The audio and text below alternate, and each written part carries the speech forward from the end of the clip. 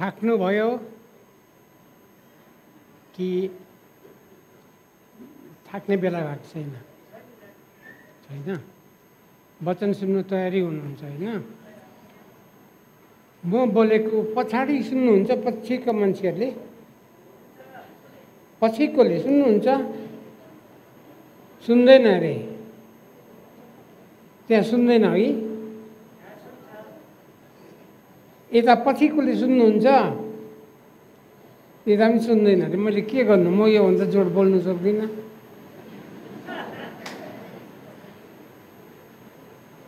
तपाईँहरूलाई मजै हुँदैन। के गर्नु भाइ? अशोक पछाडि सुन्दैन भन्छ त, हात हल्लाउँदैछ। ल म बिस्तारै बोल्छु, ढिलो बोल्छु, सुन्दै गर्नुहोस् है। आजको विषय नयाँ विषय पनि होइन, तपाईँहरूले धेरैचोटि सुनिसक्नु भएको कुरा, तर कति ठिकसँग थाहा छैन, कतिलाई अलिकति थाहा छ, कतिलाई हो कि होइन छ। तर म तपाईँहरूलाई त्यही बाइबलबाट त्यही कुरा भन्छु। तपाईँहरूले त्यो सुनेपछि त्यो खण्ड चाहिँ बुझ्नुहुन्छ। त्यो के भनेदेखि उत्पत्ति 1 अध्याय। म उत्पत्ति 1 अध्याय तपाईँहरूको अगाडि भन्छु। उत्पत्ति 1 अध्याय हामी धेरै पढ्दैनौँ होला, तर उत्पत्ति 1 अध्याय चाहिँ सृष्टिको बारेमा लेखिएको छ। सृष्टि भनेको चाहिँ हामीले के बुझ्छौँ? सृष्टि भन्दाखेरि हामीले देखेको सबै कुरा सृष्टि हो होइन र? हामी मानिस पनि परमेश्वरको सृष्टि हौँ। हामी सृष्टि भएको कारणले हामीहरूले सृष्टिको बारेमा जान्नु आवश्यक पनि छ। सबैभन्दा पहिले हामीले परमेश्वर एकजना व्यक्तिलाई मात्रै सम्झन्छौँ। उहाँ मात्रै हुनुहुन्थ्यो, परमेश्वर एकजना मात्रै हुनुहुन्थ्यो। अनि उहाँको आत्मा चाहिँ घुमिराख्नुहुन्थ्यो। अनि परमेश्वरले त्यत्तिकै छोड्नु भएन, सृष्टि सुरु गर्नुभयो। सबैभन्दा पहिले उहाँले उज्यालो होस् भनेर उज्यालो बनाउनु भयो। कस्तो थियो होला कि संसार, सबै कुरा कस्तो थियो होला? अन्ध्यारो थियो, अन्ध्यारो, केही थिएन। अनि परमेश्वरले उज्यालो होस् भन्नुभयो, अनि उज्यालो भयो। कति रमाइलो भयो त्यो उज्यालो भएको दिन। अनि परमेश्वरले त्यसलाई उज्यालो बनाउनु भयो र पहिलो दिनको काम परमेश्वरले सिद्ध्याउनु भयो। अनि दोस्रो दिन चाहिँ जति सृष्टि भयो, उज्यालो भएपछि परमेश्वरले देख्नुभयो पानी नै पानी। हामी पानी भनेको नभई हुँदैन, तर पानी बढी भयो भने हाम्रो हाहाकार हुन्छ। हामी डराउँछौँ पानीदेखि, समुद्र, भल पहिरोहरूदेखि डराउँछौँ। अनि दोस्रो पल्ट परमेश्वरले सृष्टि गर्नुभएको कुरा चाहिँ अन्तरिक्ष, जसलाई हामी आकाश भन्छौँ। आकाशले के काम गर्यो? त्यो दिन आकाशले, जब प्रभुले अन्तरिक्ष बनाउनु भयो, पानी पानी थियो जम्मै। अनि आधी पानी चाहिँ त्यो अन्तरिक्षको माथि गयो, आधी पानी चाहिँ अन्तरिक्षको माथि। हामीलाई अहिले पत्याउनु गाह्रो लाग्छ कि आकाशको माथि पानी छ भनेर, तर त्यसले चाहिँ संसारमा भएका जति पानी थियो 2 भाग गर्यो। अनि त्यो चाहिँ परमेश्वरले दोस्रो दिन बनाउनु भएको चाहिँ हो आकाश। पहिलो दिन उज्यालो बनाउनु भयो, दोस्रो दिन आकाश बनाउनु भयो। अनि तेस्रो दिन चाहिँ आधी पानी अझै पनि समुद्रमा छ, तलै छ पृथ्वीमा। अनि परमेश्वरले सुक्खा भूमि देखा परोस् भन्नुभयो, अनि सुक्खा भूमि देखा पर्यो। अनि परमेश्वरले त्यो सुक्खा भूमिलाई पृथ्वी भन्नुभयो, अनि पानीलाई, पानी भएकोलाई समुद्र भन्नुभयो।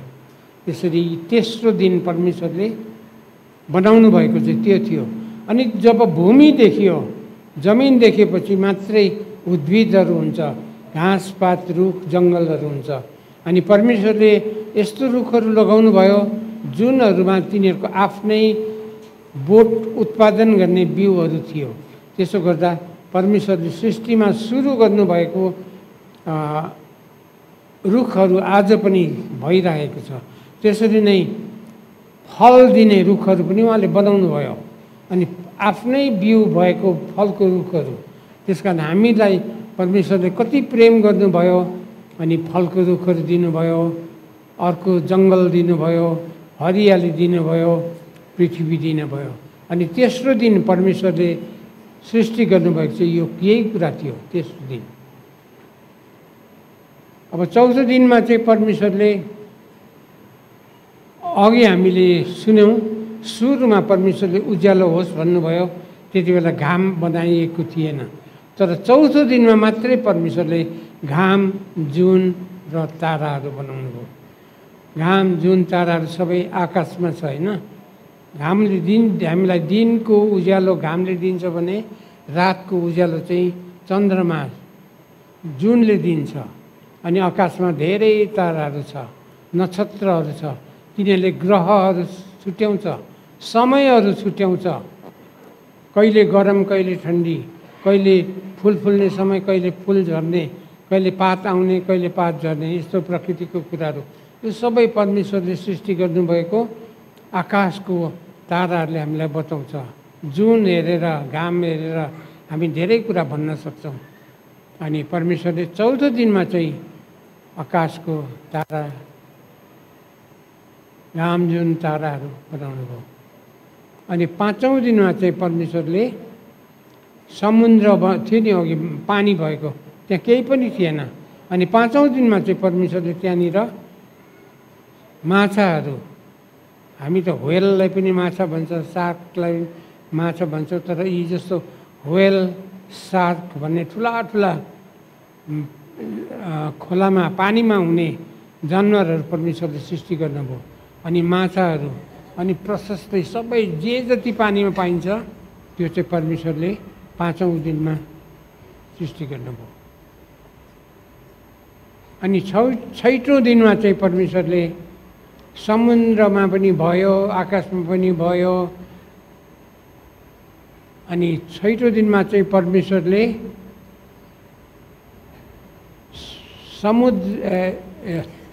जमिनमा हुने पशु पक्षीहरू केही पनि थिएन। अनि त्यो चाहिँ परमेश्वरले छैटौँ दिनमा बनाउनु भयो।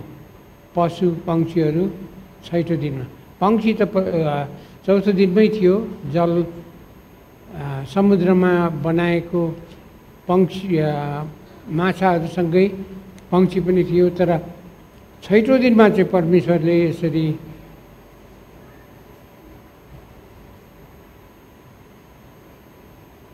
जमिनमा घस्रने, हिँडडुल गर्ने बाघ भालु सबै प्रकारको पशुहरू बनाउनु भयो। अनि छैटौँ दिनमा नै परमेश्वरले मानिस पनि बनाउनु भयो। मानिस बनाउनु भन्दा हामीलाई आदमको नाम आउँछ होइन। आदम सुरुको मानिस बनाउनु भयो। धुलो लिनुभयो परमेश्वरले, एउटा रूप बनाउनु भयो। अनि त्यो चाहिँ एउटा मानिसको रूप भयो। अनि परमेश्वरले त्यहाँ कुरा हामी बाइबलको सुरुमा चाहिँ पढ्दाखेरि हामी जस्तै बनाउँ भन्नु परमेश्वरले।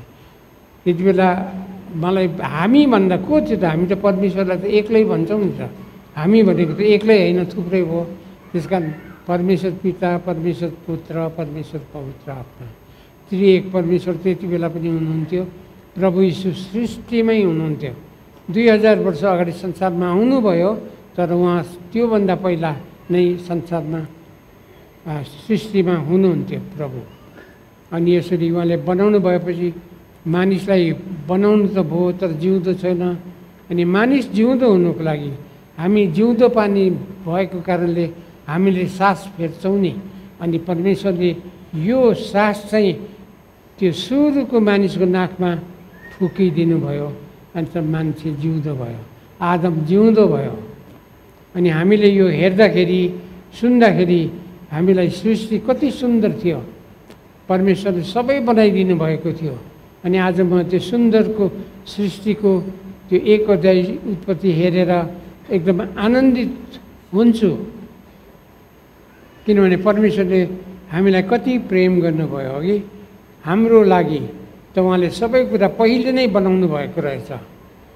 घाम, जुन, ताराहरू, समुद्र, उद्भिदहरू, समुद्रको माछाहरू, जमिनको, अनि सबै कुरा बनाइसक्नु भएपछि उहाँले मानिस बनाउनु भयो अनि मानिसलाई चाहिँ ती सबैमाथि अधिकार दिनुभयो। आज कस्तो लाग्छ तपाईँलाई? तपाईँलाई अधिकार दिएको छ के माथि? बाघलाई तपाईँले बस नआइज भन्यो भने त्यो आउँदैन, भालुलाई उता जा भन्यो भने त्यो जान्छ, सर्पलाई यता नआइज भन्यो भने आउँदैन। त्यो समय कस्तो रमाइलो थियो होला। तपाईँलाई भोक लाग्यो, खानेकुरा थियो, जस्तो रुखको फल खानु मन लाग्यो भने खानु पाउँथ्यो।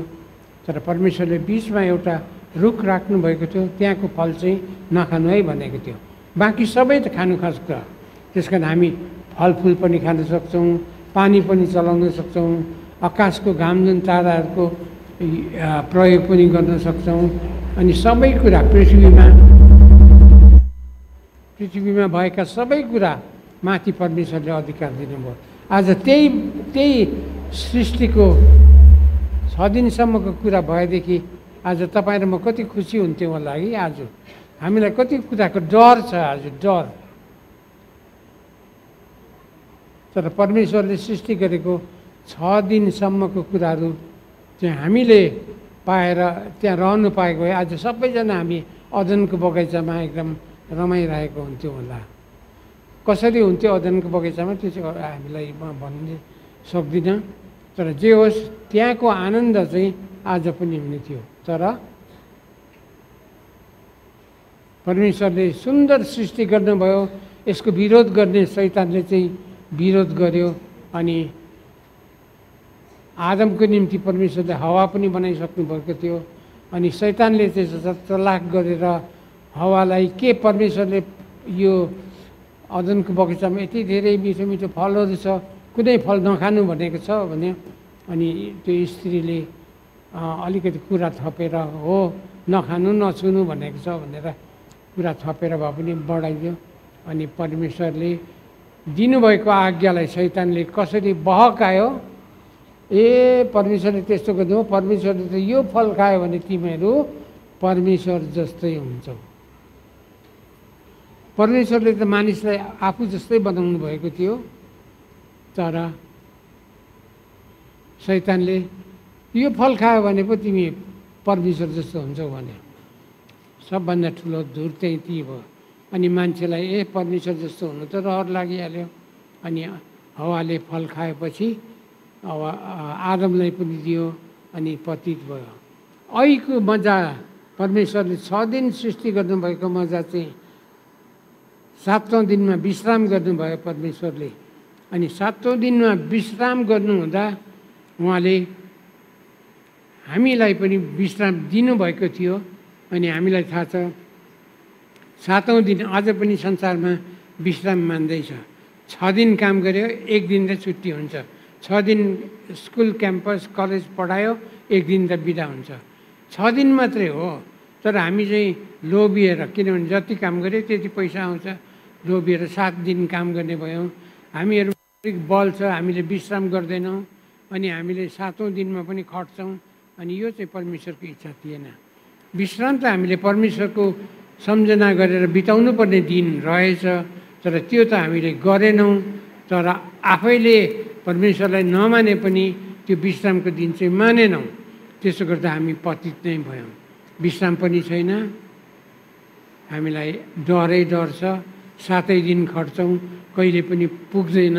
अभाव घटी कमीमा रोग बिरामले हामीलाई सताउँछ। त्यसो गर्दाखेरि हामी सृष्टिको त्यो 6 दिनको सृष्टिपछि 7औं दिनमा परमेश्वरले विश्राम गर्नुभएको विश्रामसम्म त आइपुग्यौँ, तर हामीले त्यसलाई अगाडि बढाउन सकेनौँ। त्यसपछि के भयो त? परमेश्वरको विरुद्धमा पाप गरेपछि त मानिसले त नरकुण्ड जानु पर्यो। अनि यत्रो माया गरेको मान्छे नरकुण्ड गरेको परमेश्वरले पनि सहनु सक्नु भएन। अनि उहाँले संसारलाई यूहन्ना 3:16 त्यहाँदेखि आउँछ परमेश्वरले संसारलाई यस्तो प्रेम गर्नुभयो, यस्तो प्रेम गर्नुभयो, उहाँले आफ्नो एकमात्र पुत्रलाई दिनुभयो, उहाँको नाउँ येशू ख्रीष्ट। उहाँमा विश्वास गर्ने कोही पनि नाश नहोस् तर त्यसले अनन्त जीवन पाओस्। आज हामी जति पनि यस कोठामा छौँ हामीहरूले त्यही कुरामा विश्वास गरेका छौँ होइन त? परमेश्वरले आफ्नो एकमात्र पुत्र दिनुभयो अनि उहाँमा विश्वास गर्ने नष्ट नहोस् भन्ने जानेर हामीले नष्ट नहुनुको लागि ख्रीष्ट येशूमा विश्वास गरेका छौँ। ख्रीष्ट येशूले के गर्नुभयो त? आफ्नो प्राण दिनुभयो हामीलाई हाम्रा पापहरूबाट छुटकारा दिनलाई, हामीलाई शुद्ध र पवित्र पार्नलाई उहाँले रगत बगाउनु भयो। अनि पहिला यूहन्ना 1:7 अनुसार उहाँको रगतले हामीलाई सबै पापबाट शुद्ध पार्छ। हेर्नुहोस् त, हामीले कति पाप गरेका थियौँ परमेश्वरको विरुद्धमा, तर प्रभु येशूको रगतले हामीलाई शुद्ध पारेको छ। त्यसकारण परमेश्वरले संसारलाई प्रेम गरेर दिनुभएको उहाँको एकमात्र पुत्र येशू ख्रीष्ट, जसले हाम्रो निम्ति आफ्नो प्राण क्रुसमा दिनुभयो। मैले गुड फ्राइडेको समयमा प्रभुको वचन पढ्दै गर्दाखेरि 3 ठाउँ प्रभु येशूले परमेश्वरलाई बिन्ती गर्नुभयो, पिता हुनसक्छ भने यो कचौरा मबाट हटाइदिनुहोस्। 3 पल्ट आउँदै जाँदै प्रार्थना गर्दै गर्नुभयो, तर परमेश्वरले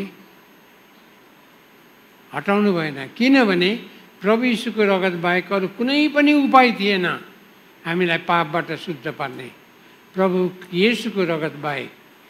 अनि प्रभुले जब यो कुरा निश्चय जाने, म यसैको लागि आएको हुँ, म संसारमा बसिरहनलाई आएको होइन, संसारमा मानिसहरूको निम्ति क्रुसमा मरेर रगत बगाउनुको लागि, मानिसको पापको लागि मर्नुको लागि आएको हो भनेर प्रभुले जान्नुभयो।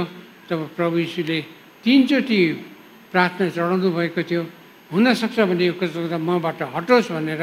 हटेन, तर प्रभु यीशु क्रुसमा जानुभयो, रगत बगाउनु भयो, किनभने प्रभुलाई थाहा भयो उहाँ बाहेक परमेश्वरले अर्को उपाय पाउनु भएन जुन उपायले गर्दा हामीले मुक्ति पाउने थियौँ। त्यसकारण आज हामीले निश्चयसँग जानौँ कि प्रभु यीशु बाहेक अरू कसैले पनि हामीलाई मुक्ति दिँदैन। अनि हामीले प्रभुलाई ग्रहण गर्न पायौँ। हामी आज धेरै खुसी छौँ कि प्रभु यीशुमा विश्वास गरेको कारणले हामीले मुक्ति पायौँ, हामी खुसी छौँ। तर खुसी छौँ हामी आज संसारमा? संसारमा त खुसी छैन। संसारमा हत्या छ, खराब कुराहरूले पुरा भरेको छ, चोरी डकैती हत्या यस्तो सबै कुराले भरेकोमा हामीलाई खुसी लाग्दैन। तर प्रभुमा चाहिँ हामीलाई त्यो खुसी दिनुभएको छ। हामी यो संसारमा बस्दाखेरि चाहिँ हामीले त्यसकारण मण्डली पायौँ। प्रभुका लोकहरू थोरै 12 जना चेलाहरूबाट बिस्तारै सुरु भएर धेरै भयो। आज संसारमा कति छ कति हामीलाई गनेर आउँदैन। हामीले बिचबाट कति पुरानाहरू बितेर गइसक्यो, धेरै नयाँहरू आउनुभएको छ। अनि यो क्रम जारी छ। पहिले 65 वर्ष अगाडि नेपाली इसाई मण्डली सुरु हुँदाखेरि 16 जना विश्वासीहरू थियो। अहिले हाम्रो यस्तो आराधना सेवा मात्रै 22वटा ठाउँमा हुन्छ। त्यो बाहेक अरू कति छ कति गर्दाखेरि ज्ञानेश्वर नेपाली इसाई मण्डलीको मात्रै यति हुन्छ। अरू मण्डलीहरू पनि छ, धेरै धेरै मण्डलीहरू छ। सबैको यस्तै सङ्ख्या छ। नेपालभरि कति धेरै इसाईहरू भयो। आज मलाई एकदम धन्यवाद प्रभु भन्नु मन लाग्छ, खुसी भएर। पहिला हामी प्रभुको नाउँ सुन्ने लिने मान्छेहरू थोरै भेट्थ्यौँ, अहिले त धेरै ठाउँमा आराधना सेवा हुन्छ, प्रभुको सेवा आराधना गर्छ। बाइबल स्कुल पढ्नेहरू,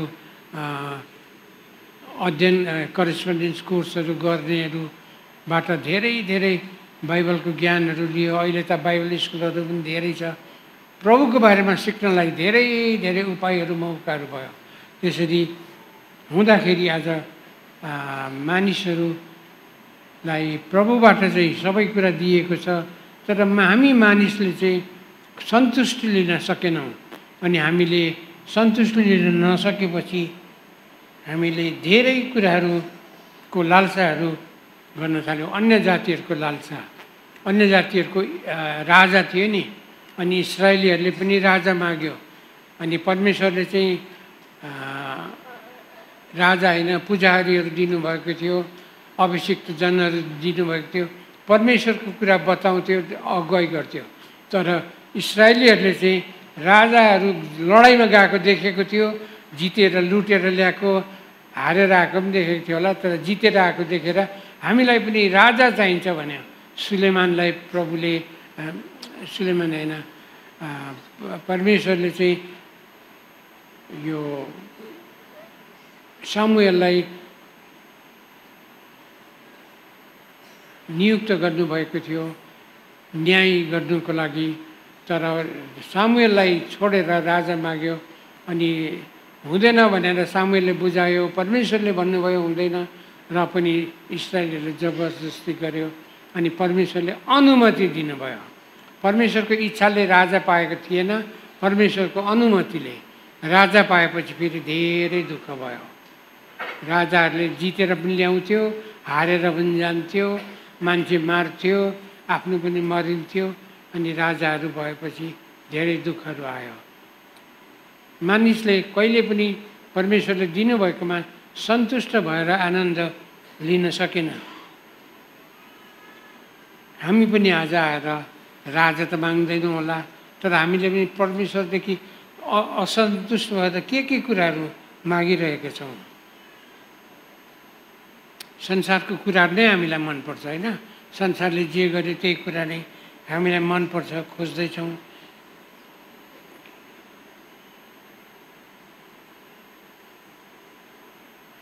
प्रभु यीशुमा आएपछि हामी पुरा तौरले नयाँ सृष्टि भयौँ।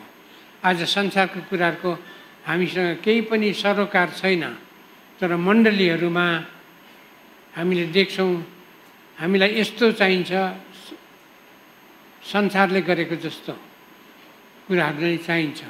राजा चाहिन्छ भन्यो, राजा दिनुभयो परमेश्वरले, तर समस्याको लागि मात्र भयो। अनि मानिसहरूले अरू कुरा माग्यो। अब हाम्रो मण्डलीहरूमा धेरै विश्वासीहरू छ, धेरै राम्रो पनि छ, धेरैजनाले प्रभुलाई एकदम राम्रोसँगले चिनेर पछ्याएको छ, प्रभुको साक्षी दिएको छ। तर मण्डलीमा कता कता अनौठो कुराहरू पनि आइरहेको छ।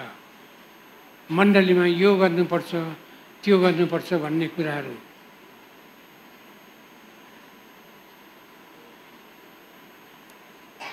विश्वास गर्न अगाडिको कुराहरूको लालसाले मान्छेहरूलाई पीडित बनाइरहेको छ। मिस्रबाट आएका इस्राएलीहरूले मोसालाई गनगन गर्दाखेरि मिस्र देशमा के पाउँथ्यो, हामीलाई त्यो कुरा भए पुग्छ, मिस्र देशमै ठिक छ, तिमीले वनमा ल्याऊ मर्नुको लागि, मार्नुको लागि भनेर दुःख दियो। मिस्र देशबाट निस्केर आएपछि पनि मिस्रको कुराले इस्राएलीहरूलाई छोडेन। त्यसरी नै हामीलाई पनि संसारको कतिवटा कुराहरूले छोडेको छैन होला। अनि हामी होसियार हुनुपर्छ। क्रिस्चियन भनेको चाहिँ नयाँ सृष्टि हो। नयाँ सृष्टि भनेको पुरानो कुरा त्यहाँनिर आउँदैन। तर हामी संसारको कुराहरू देखेर संसारको जस्तै हुन चाहन्छौँ।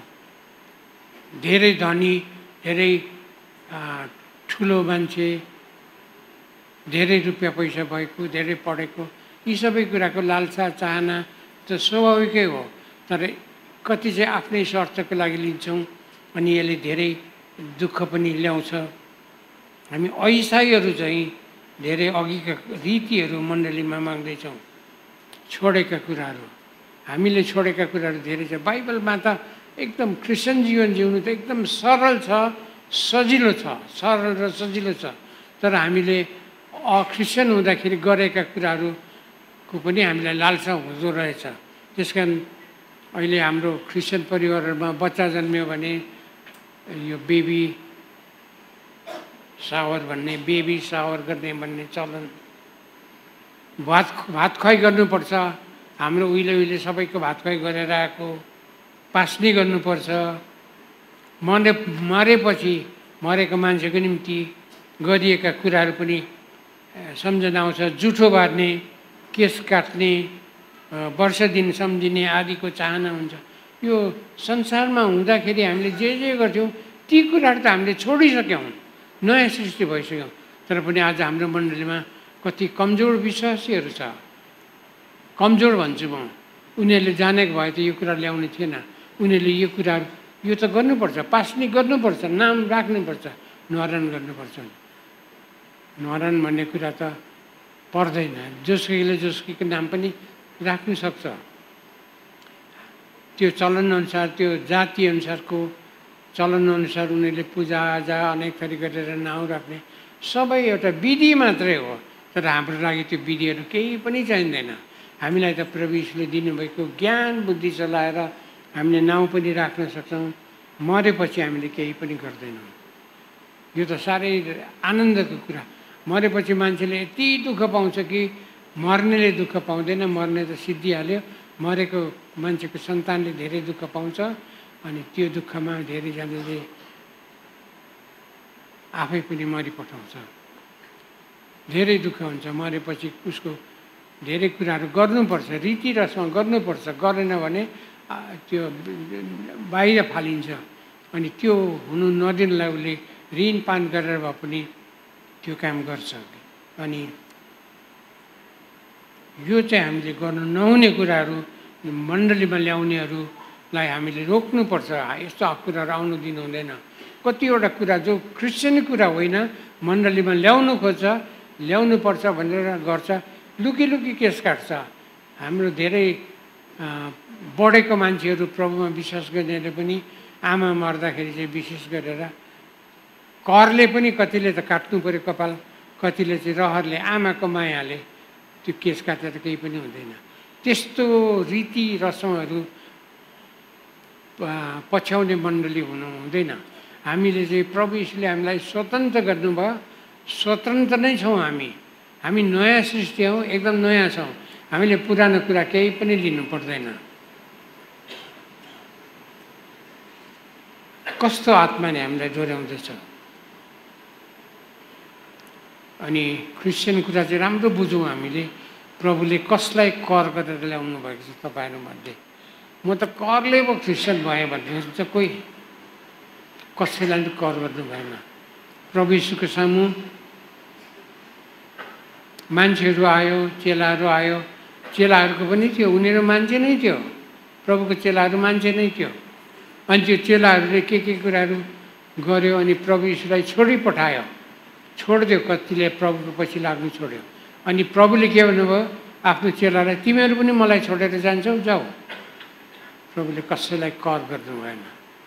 छोडेर जान्छौ, जाऊ। कसैलाई कर गर्नु भएन प्रभुले।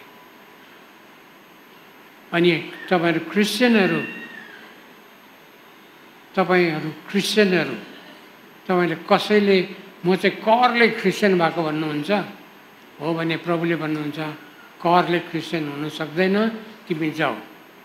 आज कसैले करमा प्रभुलाई पछ्याउनु भएको छ भने प्रभुले त्यो ग्रहण गर्नुहुन्न, प्रभुले छोडिदिनुहुन्छ, जाऊ। आफ्नो चेलाहरूलाई त प्रभुले तिमीहरू पनि जाने इच्छा गर्छौ, जाऊ। अनि प्रभुको वचनमा सबै लेख्छ, यदि भन्ने शब्द रहेछ, कसैले मलाई प्रेम गर्छ भने मेरो पछि लागोस्। मेरो पछि हिँड्ने कोही छ भने मेरो पछि आओस्। प्रभुले कर गर्नु भएन, स्वतन्त्रतामा छोडिदिनु भयो, हाम्रो इच्छामा छोड्नुभयो। आज तपाईँहरू प्रभुलाई ग्रहण गरेका मान्छेहरू, तपाईँ कसरी प्रभुलाई ग्रहण गर्नुभयो? प्रभुले मात्रै प्रभुले भन्नुभएको कुराहरू बुझेर होइन, सुनेर। अनि तपाईँलाई लाग्यो, पत्रुसलाई पनि भने नि प्रभुले, जाऊ। पत्रुसले के भन्छ, अनन्त जीवनको कुरा त तपाईँसँग पो छ त, हामी कहाँ जाने? आज तपाईँहरू त्यही भन्नुहुन्छ। प्रभु यीशुसँग नै सबै कुरा छ। हामी चाहिँ जिउँदो हुँदा मात्रै अहिले सम्झिँदैछौँ। जिउँदो मान्छे उमेर पुगेर मर्छ, रोगले वा कुनै प्रकारले मर्छ। तर हाम्रो आत्मा कहाँ जान्छ भन्ने चाहिँ हामी थेसलोनीमा पढ्छौँ नि, मरेको आत्माको लागि पनि हामी पीर गर्नु पर्दैन। अक्रिस्चियनहरू जस्तो विलाप गर्नु पर्दैन। हामी रुन्छौँ, दुःखी हुन्छौँ। कोही मर्यो, आफ्नो प्रिय मर्यो भने दुःखी हुन्छौँ, स्वभावैले। तर हामीले त्यो विलाप गर्नु पर्दैन। हामीले विलाप गर्नु पर्दैन। मान्छेले बिलाप गर्नु चाहिँ सिकेको छ, तर क्रिस्चियनहरूले बिलाप गर्नु हुँदैन, बिलाप गर्नु सिकेको छैन। एउटा बजै थियो, एकदमै श्रीमान र श्रीमती क्रिस्चियन थियो यो मण्डलीमा। श्रीमान पहिल्यै मरिहाल्यो, अनि श्रीमती थियो एक्लै मण्डलीमा थियो, अनि ऊ पनि एक दिन मर्यो। उसको घरमा छोराहरू थियो, बुहारीहरू थियो, छोरीहरू बिहा गरिसकेको थियो, तर कसैले पनि विश्वास गरेको थिएन। त्यो बजैले, त्यो दिदीले, कृष्ण कुमारी साई दिदीले हामीसँग सङ्गति गर्नुहुन्थ्यो, यहाँ आउनुहुन्थ्यो, ललितपुरमा जानुहुन्थ्यो। उहाँ एकदमै प्रभुको आराधना गर्ने, प्रभुमा भरोसा गर्ने, प्रभुलाई धन्यवाद भन्ने दिदी थियो। उहाँ बित्नुभयो, अनि उहाँ बितेको खबर पाएर हामीले पनि खबर पायौँ, अनि हामी पनि कतिजना त्यो दिदीको लास लिएर टेकुमा जलाउने ठाउँमा गयौँ। हामी 5-6 जना मिलेर क्रिस्चियन तरिकाले प्रभुलाई धन्यवाद चढाएर उहाँको शरीर चाहिँ माटोको शरीर माटोमा भनेर हामीले आगोलाई जिम्मा दिएका थियौँ। अनि हामी चाहिँ त्यहाँबाट जानु पर्यो, किनभने उहाँको धेरै आफन्त चेलीबेटीहरू थियो। उनीहरू आयो, उनीहरू रुनु थाल्यो, बिलाप गर्नु थाल्यो, अनेक थरी गर्नु थाल्यो। तर उहाँको आत्मा त प्रभुको घरमा गइसकेको थियो। उहाँको शरीरको लागि मान्छेहरूले कति बिलाप गर्यो बेकारमा, तर हामीले त्यो रोक्न सक्दैनौँ पनि। मान्छेहरू एक कोरेपछि उनीहरूले गर्ने कुरा गर्छै गर्छ। हामीले त्यो कुरा पनि गर्नुबाट कसैलाई रोक्न सक्दैनौँ। हामी आफैले चाहिँ प्रभुमा पाएको नयाँ कुराहरू मात्रै छ, त्यस कारण हामीले प्रभुको पछि लाग्यौँ। त्यो समय थियो जब यहोशूले मानिसहरूलाई चुन्दै थियो, तिमीहरू कसलाई पुज्छौ? नदीको पारीको देवताहरूलाई पुज्छौ कि कसलाई पुज्छौ? सोध्यो, पर्ख्यो, आएन। उसले भने म र मेरो घराना त परमप्रभुको सेवा गर्छु। आज तपाईँ र तपाईँको घराना चाहिँ परमप्रभुको सेवा गर्दै हुनुहुन्छ। धेरैले धर्मशास्त्रको पाठहरू पढ्छ, पाठले चाहिँ ज्ञान सिकाउँछ, तर तपाईँले पढ्नु नपाउनेहरूले पिर गर्नु पर्दैन। प्रभुको अनुग्रहमा तपाईँले बुद्धि पाउनु भएको छ। बुद्धिले मात्रै काम गर्छ, ज्ञानले भन्दा बुद्धिले काम गर्छ। बुद्धिलाई तपाईँले चलाउनुहोस्।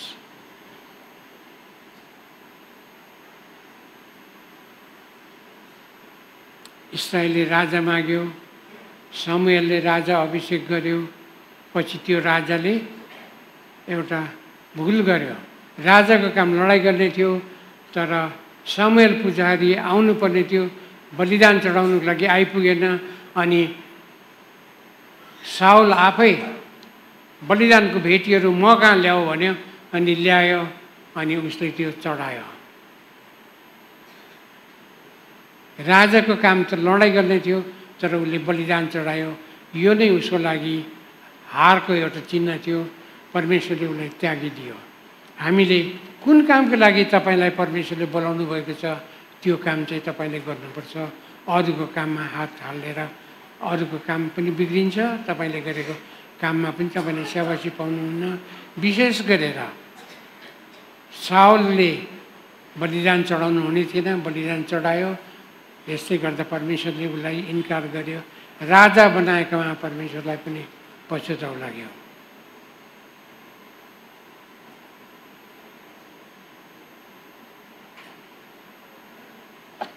जुनै कारणले हामीले परमेश्वरको आज्ञा त्यागे तापनि हामी नै नाश हुन्छौँ। दाउद राजा भइसकेको थियो, तर साउलले चाहिँ राज्य गरिरहेको थियो। अनि दुईजनालाई राज्य गर्नु गाह्रो थियो, एकजना मात्रै हुन्छ राजा। अनि साउलले सधैँ मार्नु खोज्थ्यो, कतिचोटि दाउदलाई मार्नु खोज्यो, अनि सकेन। भालाले हान्यो, मार्नु सकेन। तर यस्तो समय पनि आएको छ त्यहाँनिर इतिहासमा कि दाउद राजाले 2 चोटि साउललाई मार्ने मौका पाएको थियो। अनि त्यो अनुसार साउलले काम गर्नु सक्ने थिएन, दाउदले मारिहाल्ने थियो। तर दाउदले चाहिँ अभिषिक्त आज हामीले अभिषेक गरेको छौँ पास्टरलाई। दाउदले साउलको विरुद्धमा भाला चलाएन, उसलाई मार्नु सक्ने ठाउँमा ऊ शत्रु थियो, मारेन, किनभने साउलको अभिषेक भएको थियो। अभिषेक व्यक्ति भनेको मण्डलीहरूमा छ। हामीले धेरैलाई अभिषेक गरेका छौँ। मण्डलीको विरुद्धमा उनीहरू जान्छ भने हामीले रोक्नुपर्छ, तर उनीहरूलाई हामीले खराबी गर्नु हुँदैन। त्यो अभिषिक्त जनको निम्ति हामीले प्रार्थना गर्नुपर्छ। दाउद साउलको निम्ति शत्रु थिएन, साउलको बचाउ गर्ने मित्र जस्तै थियो। अब आजको धेरै कुराहरू सुन्नुभयो। अब म तपाईँलाई अन्तिम कुरा भन्छु। त्यो अन्तिम कुरा चाहिँ पास्टर गुरुबाले 2019 सालमा एउटा वचन बोल्नु भएको थियो। क्रिस्चियन जीवन चाहिँ क्रिस्चियनहरूको होइन, हामीले जिएको क्रिस्चियन जीवन चाहिँ हाम्रो होइन, यो चाहिँ ख्रिस्ट यीशुको हो। अनि यसमा उहाँले लिनुभएको पद थियो गलाती 2:20, म ख्रिस्टसँग क्रुसमा टाँगिएको छु तर पनि म जिउँछु। कसरी मरेको मान्छे, ख्रिस्टसँग मरेको मान्छे म जिउँछु भन्छ साउलले। अनि भन्छ म त होइन, म भित्र ख्रिस्ट जिउनुहुन्छ, म भित्र ख्रिस्ट जिउनुहुन्छ। आज तपाईँले क्रिस्चियन जीवन जिउनु सक्दैन, तपाईँले सक्नुहुन्न, मैले पनि सक्दिनँ। पास्टर गुरुले त्यति बेला भन्थ्यो क्रिस्चियन जीवन जिउनु गाह्रो मात्रै होइन रहेछ, यो त असम्भव पो रहेछ। क्रिस्चियन जीवन त ख्रिस्टले मात्र जिउने रहेछ। त्यस कारण हामीले जब ख्रिस्ट यीशुलाई लिन्छौँ हाम्रो जीवनमा, ख्रिस्ट चाहिँ ममा जिउनुहुन्छ। अनि ख्रिस्ट ममा जिउनु भएपछि मैले खुसी गर्दिनँ, प्रभुको इच्छा अनुसारको जीवन जिउँछु, प्रभुको इच्छा अनुसारको जीवन जिउँछु।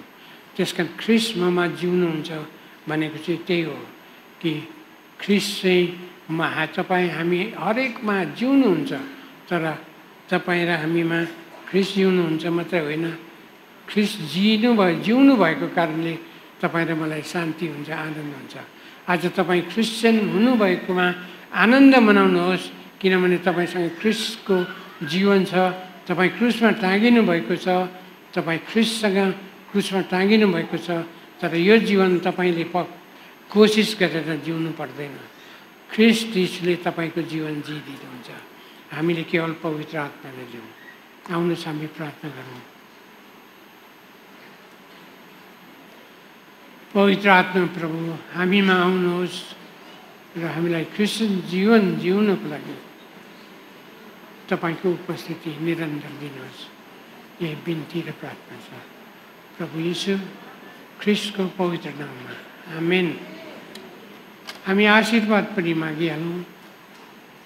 अब हामीलाई मुक्ति दिनुहुने प्रभु यीशु ख्रिस्टको अनुग्रह, परमेश्वर पिताको प्रेम अनि पवित्र आत्माको सङ्गति हामी सबैजनासँग आज भोलि र सदा सर्वदा रहन्। आमेन, आमेन। सबैलाई धन्यवाद। जय मसीह।